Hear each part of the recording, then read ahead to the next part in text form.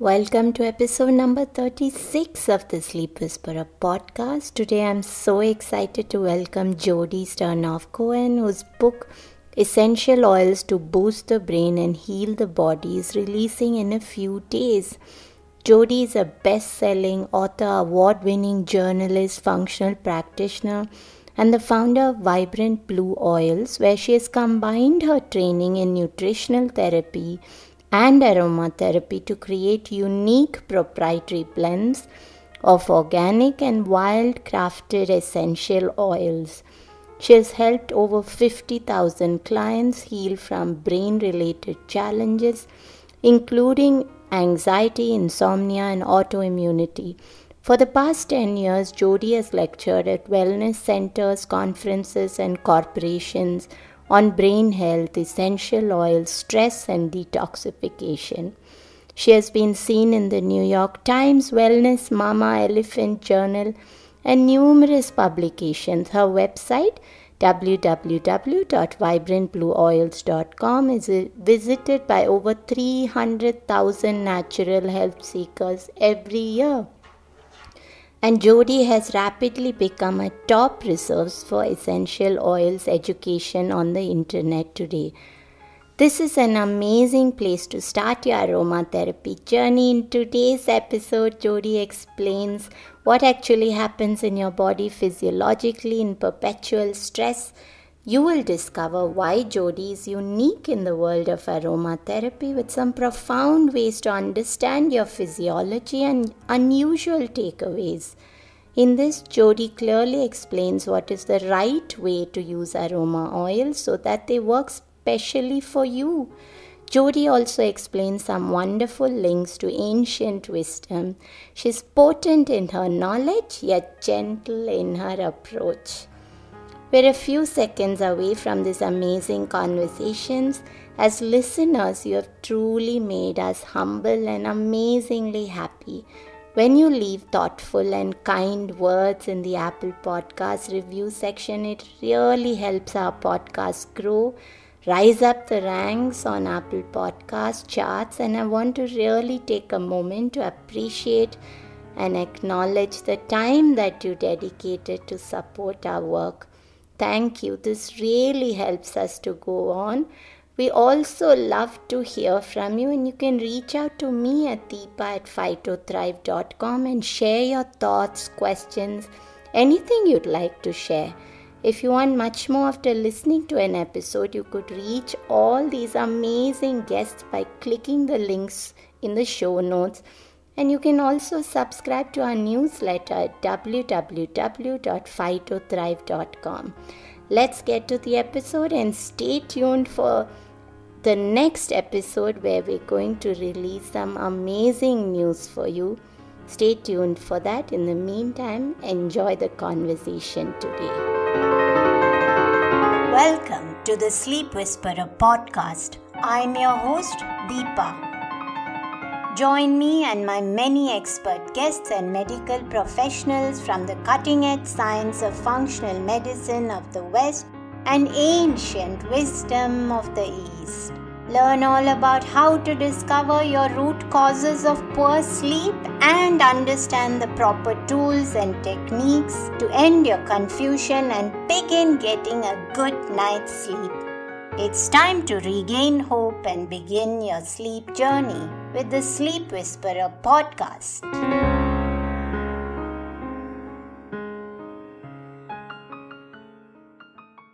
Jodi, welcome. It's such a pleasure to have you on the Sleep Whisperer podcast. And as we were talking a little bit behind the scenes, this is something that has been meant to happen and it's been teasing me a little bit over the last month or two, and I'm so glad that it finally happened. And we're talking about perpetual stress, sleep, and of course we will talk a lot about specific aromatherapy since you're such an expert at that. And we'll also talk about your book. I want to tease the listeners right now, but we will come into what the book is about towards the end. And So we're talking a lot about brain-related conditions and what is sympathetic, why do you need to be in parasympathetic mode to get healing of any kind, whatever the condition or symptom.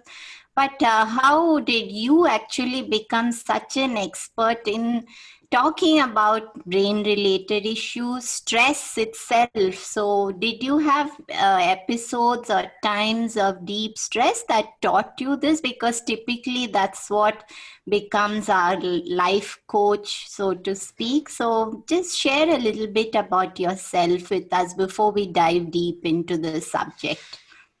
Yeah, I think many people become experts because they are the wounded healer.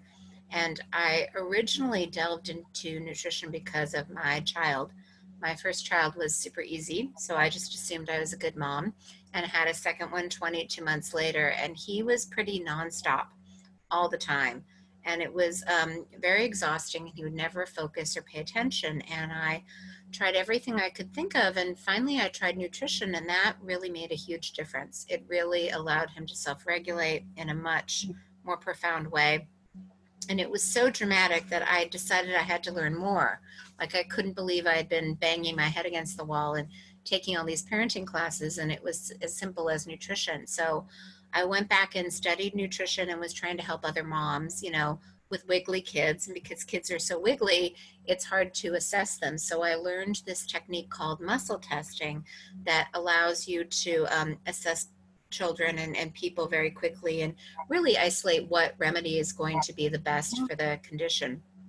So flash forward a couple years, and my then husband was bipolar and attempted suicide, and we had to move him into a residential treatment facility in a different state because there weren't those facilities in our state. So suddenly I was a single mom, two kids, 5 and 7, a full-time job, and I could barely get out of bed. I had severe adrenal fatigue because I had been so focused on keeping my husband alive that I had neglected myself for a decade. And when he was finally safe and it wasn't my job to keep him alive, my body recognized it was safe to collapse. And I knew enough about nutrition and what should help, and nothing that historically had helped me was helping. And I'll get to why. I figured that out later. But prior to this happening, I'd helped a good friend put on a big event, and she was a big essential oils advocate. So she showed up as a thank you gift / these will help you gift with a big box of about 40 essential oils.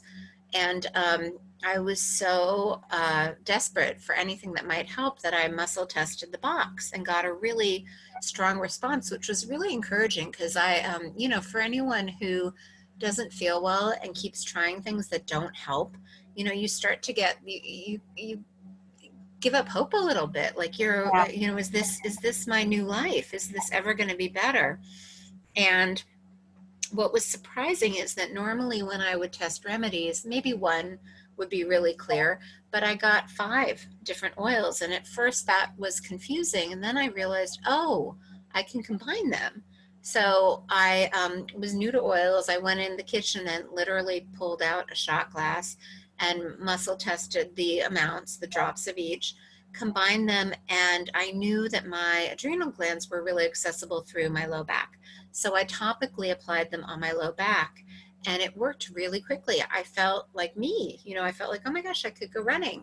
I could clean the house and make dinner and, do all the laundry and put it away, and kind of this energy that I really hadn't felt in a while. So I got an insane amount done that day, and then I put the kids to bed, and the pattern at that time was I would put them to bed and then I would lay awake, exhausted but unable to fall asleep. And my mind would be racing. And I had this thought, gosh, I wonder if there's an oil that could help with the insomnia. So I went back down to my office and made a blend that I now call circadian rhythm that triggered the pineal gland to release melatonin. And it was amazing. I mean, for any of your listeners that struggle with sleep, if you finally find something that works, it's like tears of joy, like to actually sleep is such a gift. Yeah. And I just kind of kept using those oils, and I figured out an oil for the parasympathetic state. And the combination of those three oils, in about 2 weeks, I started to feel like myself again. And so many of my friends were so deeply concerned about me that they really wanted to know what helped you. And so I shared the blends with them. A lot of them practiced nutrition and were reporting back that this was helping their clients, and I should put this out there. And at that point, it occurred to me, somebody must be doing this. Like, it's, so obvious to kind of balance the organ systems and regions of the brain. And I was super surprised by two things. I was surprised that no one was really looking at it through that lens. And the other thing that surprised me was that they made it so complicated. I was slightly grateful that I just didn't have the mental capacity to start with research, Yeah. because I would have felt completely overwhelmed and unqualified. Mm. Yeah, that's so true, because that's what a lot of times it happens in any field where you just feel that you're not equipped to do that for yourself. And one of the things about tools and techniques are that they should be made so simple so that everyone can actually benefit from them.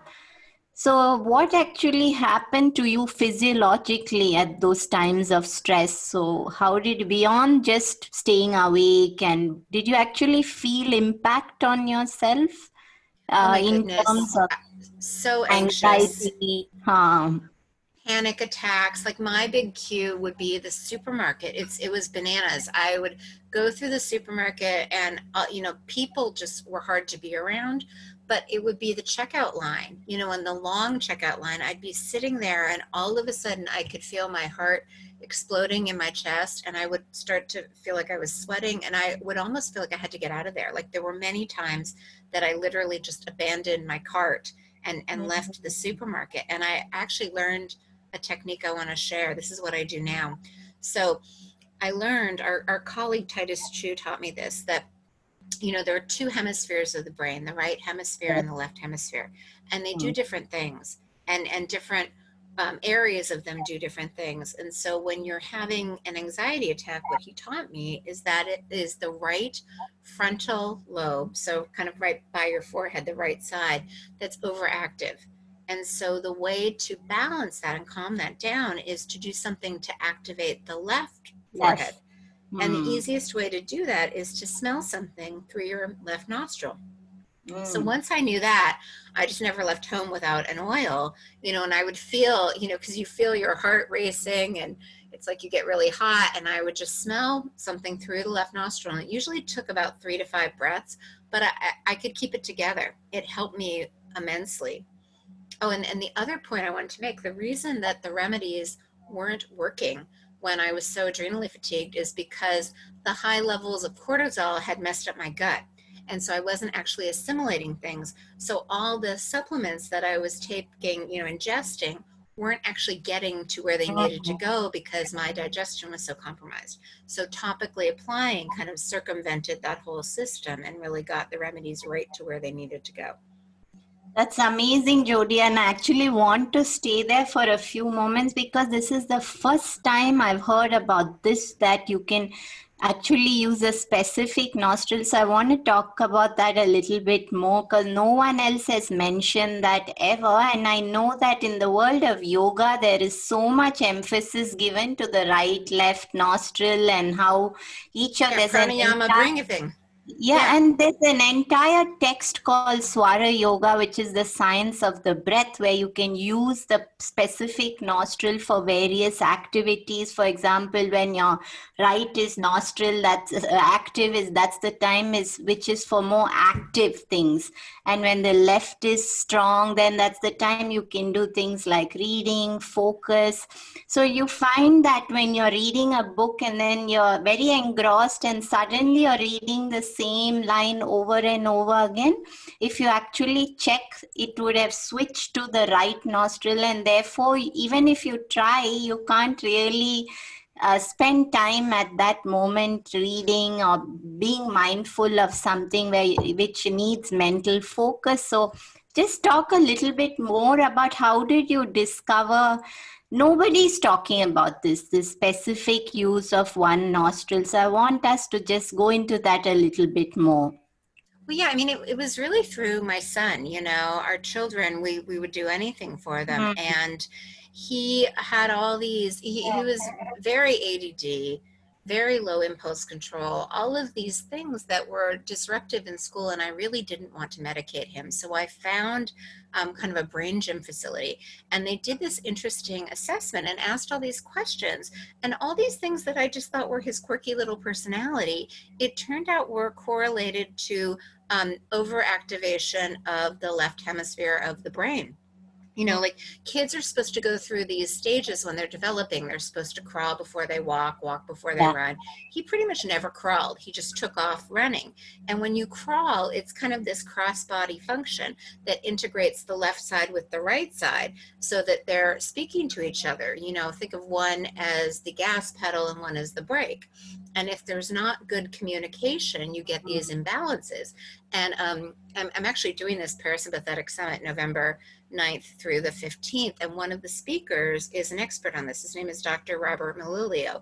And one of the things that he said really struck me. He basically said that every dysfunction that we see, from autism to ADD to even like Alzheimer and Parkinson, is all overactivation of the left side of the brain, that the right isn't functioning and isn't in balance. And my chiropractor backed that up. He said that a lot of people have a slight tilt to the right. Their head kind of tilts to the right because what the body is trying to do, the body's always trying to return to balance. And so if you're out of balance, it naturally kind of pushes yourself back into balance. And what's cool about oils is, your nose goes directly into your brain. Like nose cells are Yes. brain cells. So it's the easiest way, like this whole area of functional neurology, where that's actually what they're doing. They're identifying where is the imbalance between the two hemispheres. And so they either topically apply oils on specific regions of the brain to activate it or to have you smell. So it's really just trying to stimulate the weaker part of the brain so that it goes back into balance. Mm. So do you actually close off the right nostril when you breathe in through the left? Like You a can. I mean, pranayama? I do yoga, so that's what I do. But I've had other clients who just tell me just putting the bottle close to the left nostril works. So it's personal preference. Hmm.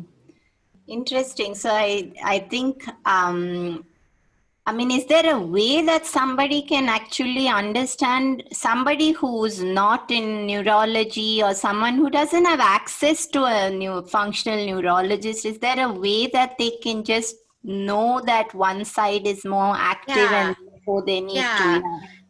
Dr. Robert Melilio, he's written, I think, 3 books, The Disconnected Child, and I'm pretty sure you can get them all over the world or on his website. Okay, He has perfect. really good quizzes. And then there's this woman, Tara Hunkin, who has a site, My Child Will Thrive. And she's also a warrior mom. Same story, a kid that just was challenging. And she's done an even better job of really distilling that information down. So yeah, there are a lot of resources out there. You just don't know, right? You think like, oh, it's just their Exactly. personality. And then you Yeah. start to notice, oh my goodness, who knew? I think it's also this delicate balance between not being a paranoid mother, but also listening to your inner voice. And that's a very delicate balance, because sometimes you could also lose time because you believe in your child so much that you don't want to listen to those cues, like what you spoke about. And then there's the other way around, that you're getting upset for every little thing and thinking that there's something wrong for everything. So it is a bit of a delicate balancing act over there I for a think there's a mother. middle road where you can just, because a Yes. lot of times, I mean, it's not just our kids, it's us too.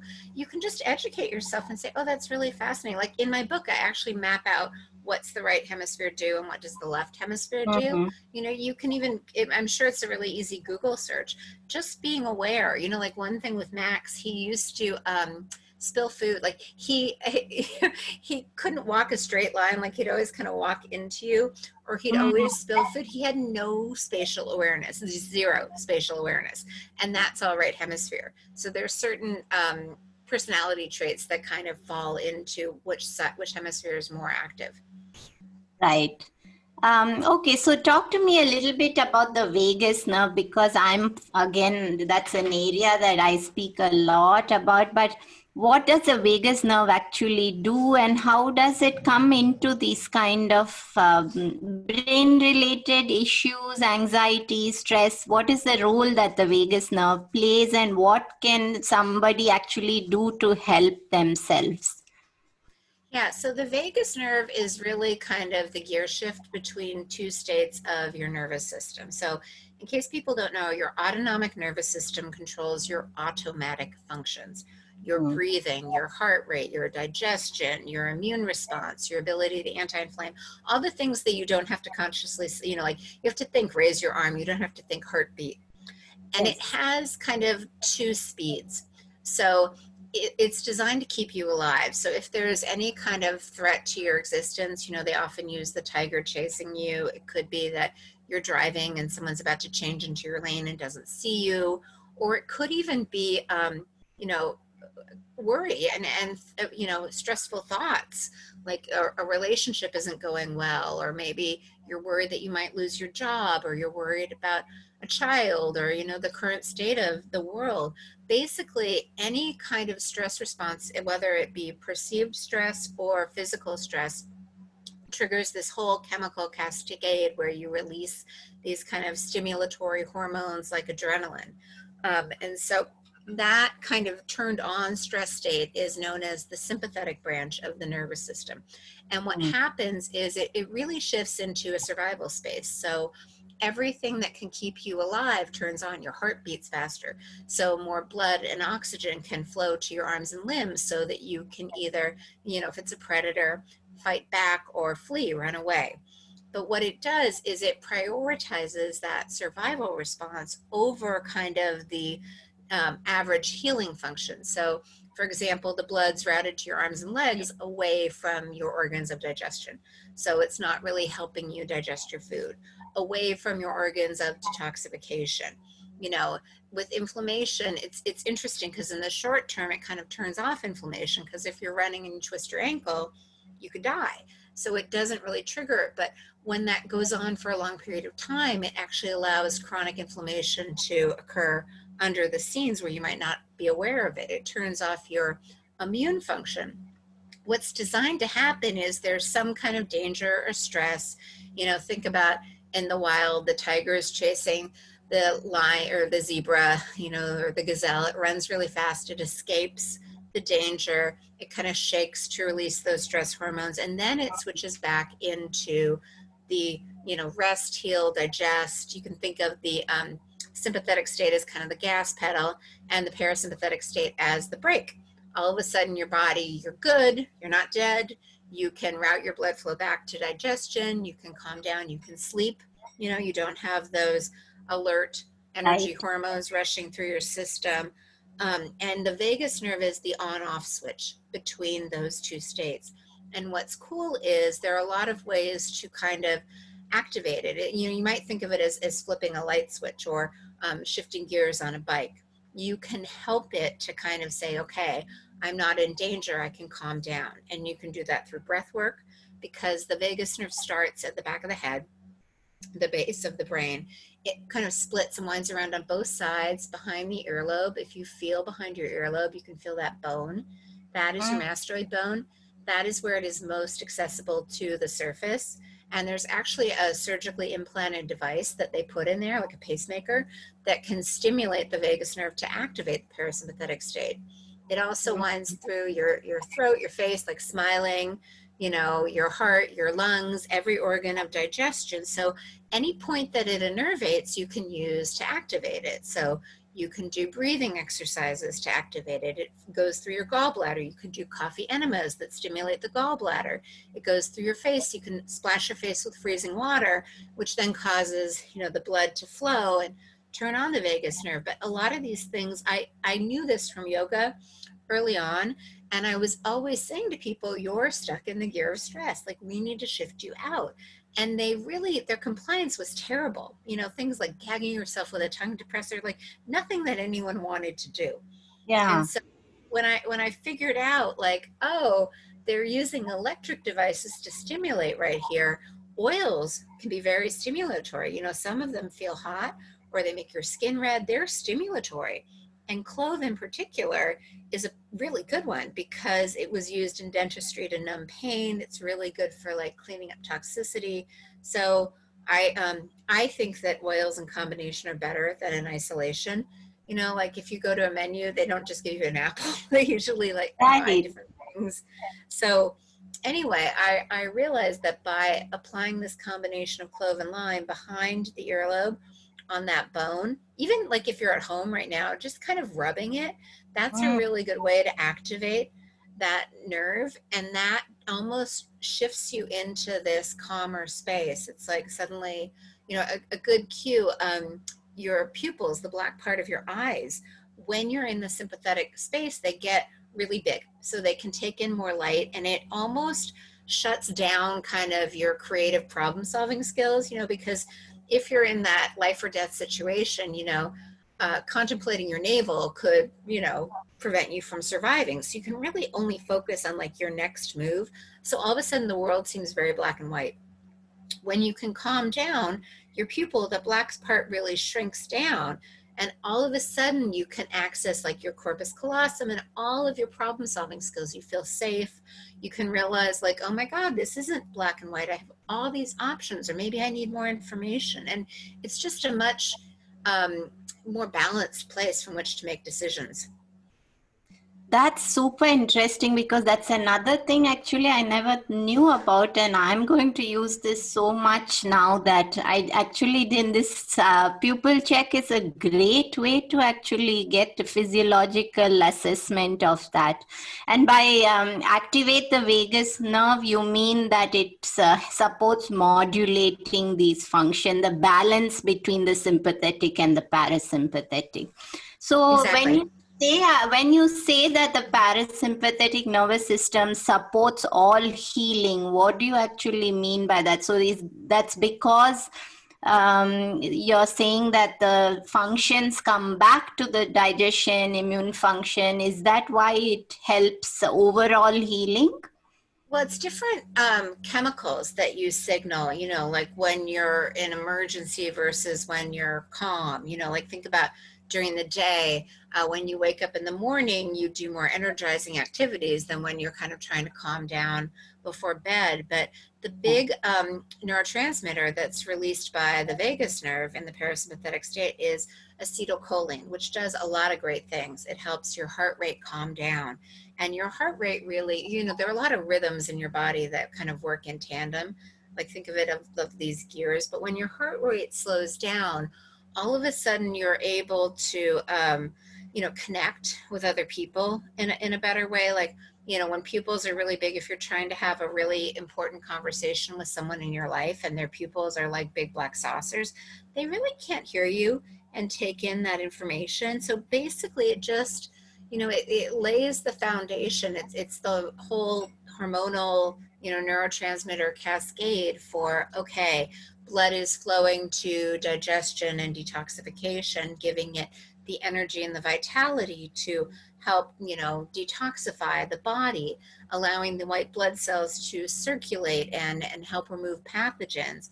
It's really, you know, like I used to work at this big store in Seattle, and there were certain crazy times of the day, and you were just nonstop, and you didn't really have a chance to clean up because you were so busy being proactive. And then when there was a lull, it was like, okay, you know, I can take the shoe boxes back off the store. I can maybe sweep up. Think of it that way. Like when your body is actively, you know, fighting danger, it really can't clean up. You need that kind of lull to catch up and do all of the maintenance and repair.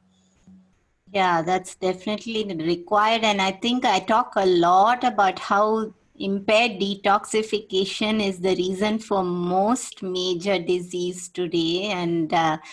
I mean, wherever, whether it's lymphatic system, whether it's liver, so, and of course, as you said, vagus nerve, and I have to mention also how it plays such a key role in elimination, transit time. So why Mhm. somebody ends up with chronic constipation. So Yes, it's the definitely motility all, wave. yes. Yeah. Yeah. So Jodi, you talk about these 5 essential steps to gain control of your health. Talk me through all of those and how essential oils actually support all those areas. Yeah, and it's interesting, like kind of where we start in the beginning of our careers and what we learn along the way. Like early on, I thought, oh, everyone's bio-individual, they're all different. And then you start to notice these symptom clusters, and you start to notice that certain things were important for everyone, like sleep. It's impossible to heal if you're not sleeping, right? And Right. oils are a great way to trigger sleep. It's really hard to heal. It's kind of like if you're biking. I bike and I live in Seattle, which is crazy hills. If I'm going into a hill in high gear, I have to work a lot harder than if I just downshift and go into low gear. So if you're making sure that your body's in the right gear to, digest your food, like digestion actually begins in the brain, you know, you smell the food, that signals the vagus nerve. Your mouth releases saliva to help break down, start the digestion process. Your stomach releases hydrochloric acid. Your pancreas releases enzymes. Gallbladder releases bile. Then it goes into the gut, and there's the whole motility wave where it moves through and you get eliminated. If any of those processes aren't really going, then, things don't move through at the right time, and you have constipation, or things ferment in your gut, and you have IBS or SIBO or all these other things. So to your point, being in the parasympathetic state is really critical to healing, because that allows all healing functions to turn on. So those are the top two. Drainage, which you mentioned, which I actually think is where oils play the biggest role. The lymphatic system, most people don't realize that toxins have to leave the cell. They go to the lymph, where they're carried to the blood, to the liver, to the gallbladder, to the gut, to the toilet. But at any point in that system, it can get, if the lymph isn't flowing, get stuck there. If the bile isn't flowing or the liver is congested, it gets stuck there. So anything you can do to really help move things through the system, and that's where oils are fantastic. Oils play a powerful role in plants. They help to move, they support immunity. They carry fluids through the system. Like, some really tall trees, they've got the roots deep in the ground and the leaves like hundreds of feet in the air.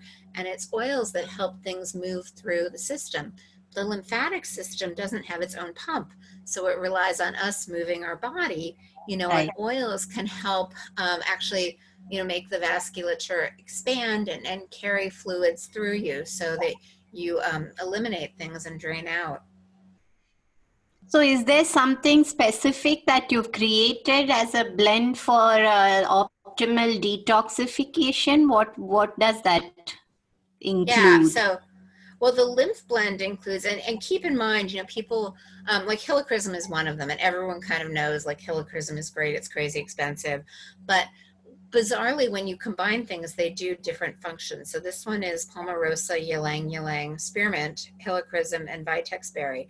And it's a combination of moving and grounding. One of the nice things about oils, especially those from like root plants, like vetiver, or any of the trees, cedar wood, that have deep roots, it really helps you kind of ground to the earth. It puts energy into the ground. And so by moving, flowing, helping to carry things down.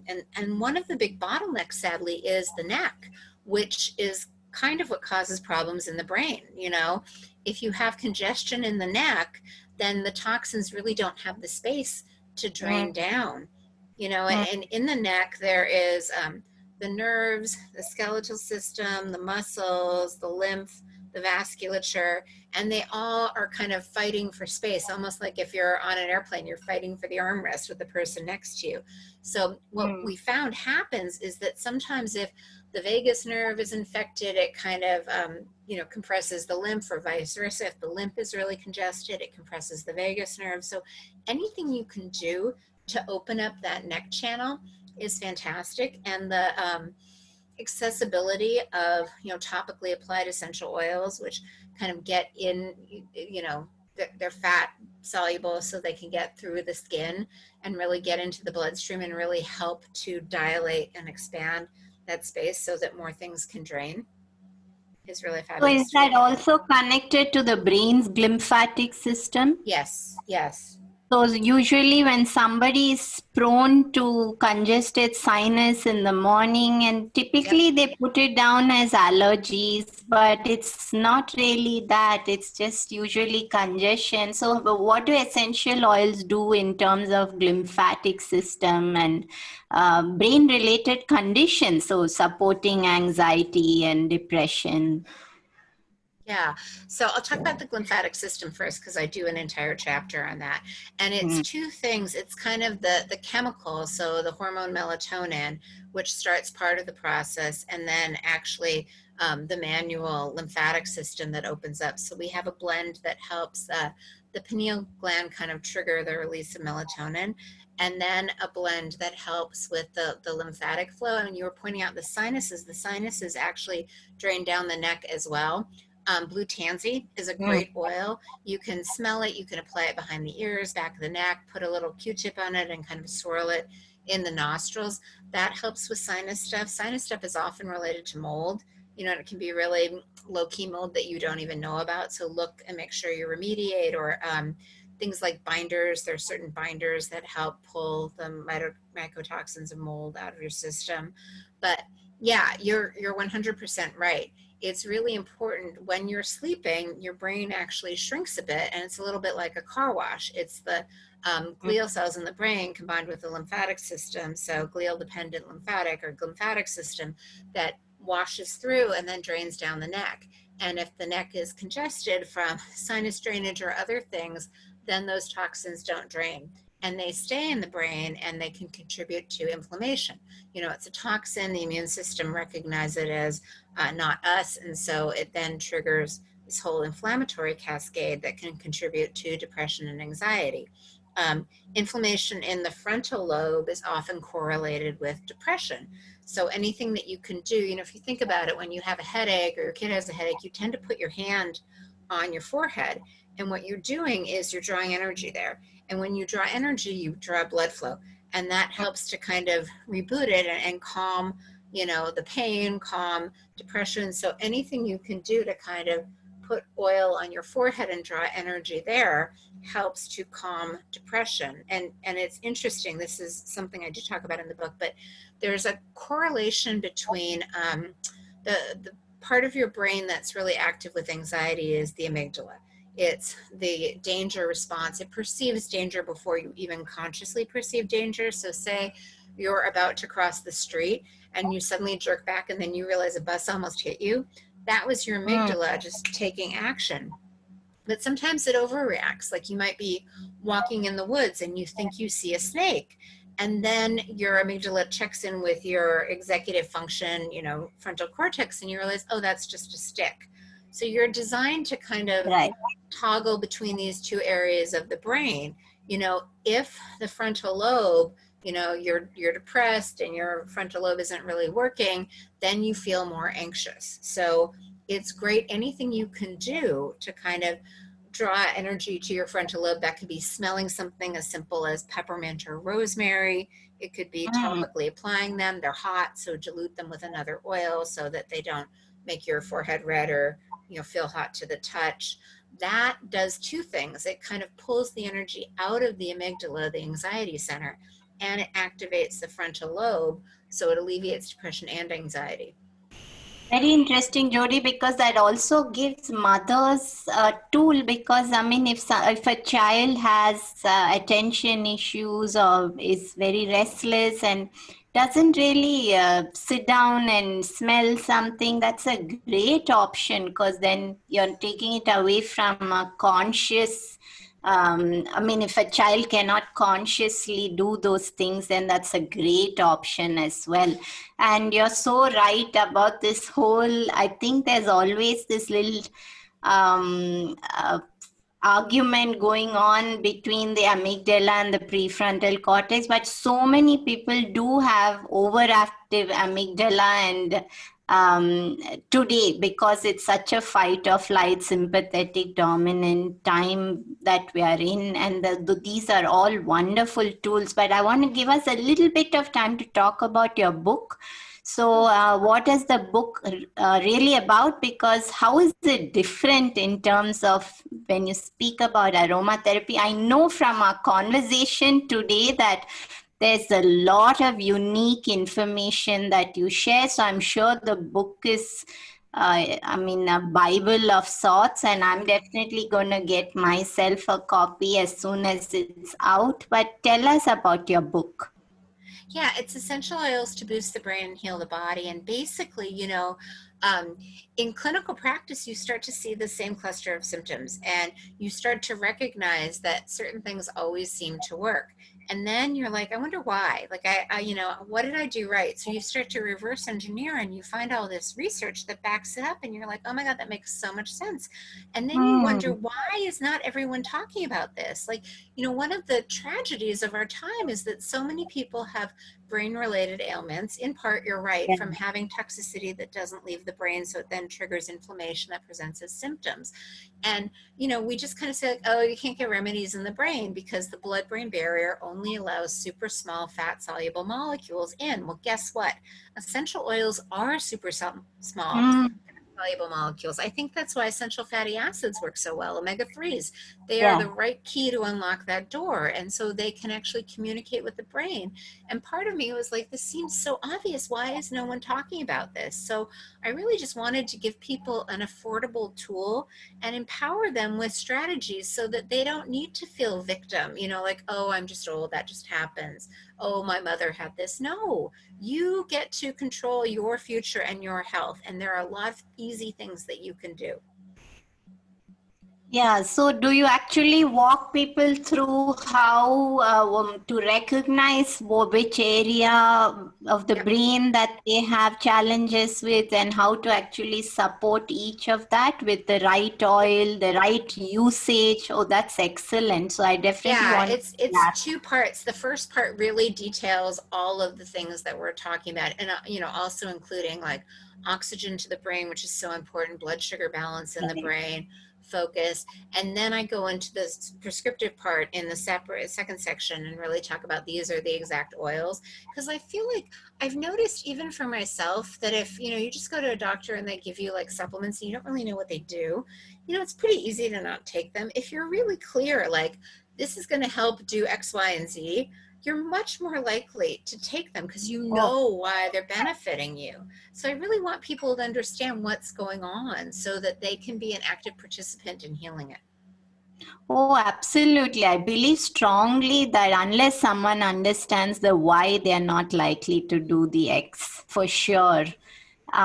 So, Jody, I have personally got so many unique takeaways from our conversation, especially about the pupil check, using the left nostril alone to activate a parasympathetic response. So, I can't wait to get my hands on your book. But before we conclude, sorry, my dog Okay, is I suddenly. have a dog. Mine was having a party upstairs. We're good. I have five of them. Okay, so Oh, before I let you go, Jody, two quick questions. There's so many people with diagnosed sleep disorders, and of course, I think you and I both would probably agree that it's because of such a sympathetic dominant time and so many things leading to sympathetic dominance today. But in your mind, what do you think is the biggest root cause of sleep issues today? I think it's anticipatory stress and worry.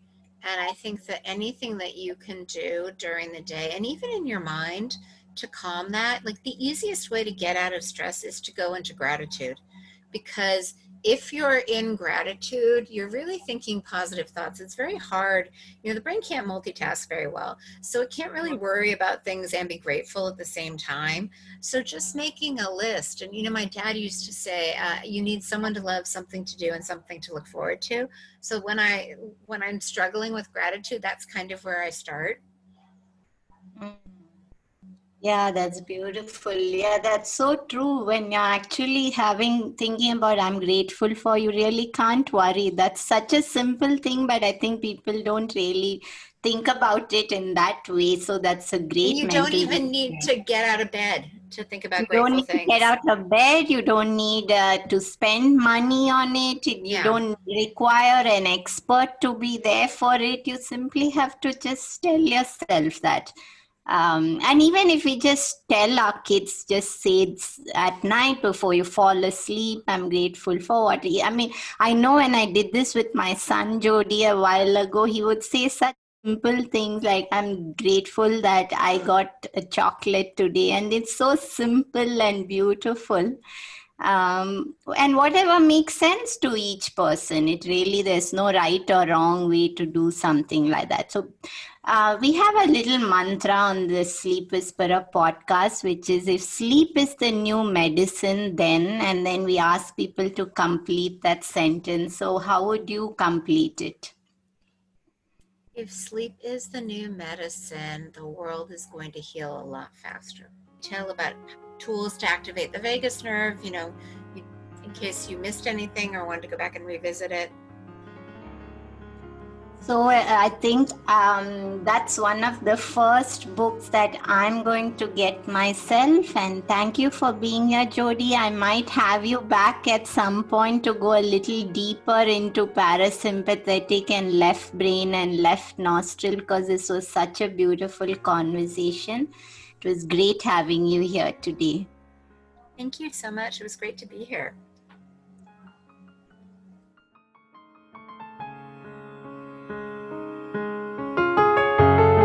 Hey everyone, I hope you enjoyed the show. Just a reminder that this podcast is for information purposes only. This is not a substitute for professional care by a doctor or otherwise qualified health professional. This information is provided on the understanding that it does not constitute medical or other professional advice or services. If you are looking for personal help on your health journey, do seek out a medical practitioner. Please do make your own healthcare decisions based upon your research and in partnership with your doctor or otherwise qualified healthcare professional. It is in no way intended as medical advice, as a substitute for medical counseling, or as treatment or cure for any particular health condition. Be sure to always work directly with a qualified health practitioner before making any changes to your diet or lifestyle that may feel out of your realm of comfort or understanding. If you are looking for an allied functional medicine practitioner, do seek out more information on www.phytothrive.com or www.sleepwhisperer.pro. It is important that you have someone who is qualified and understands your health personally in order to provide adequate care, especially when it comes to chronic health conditions.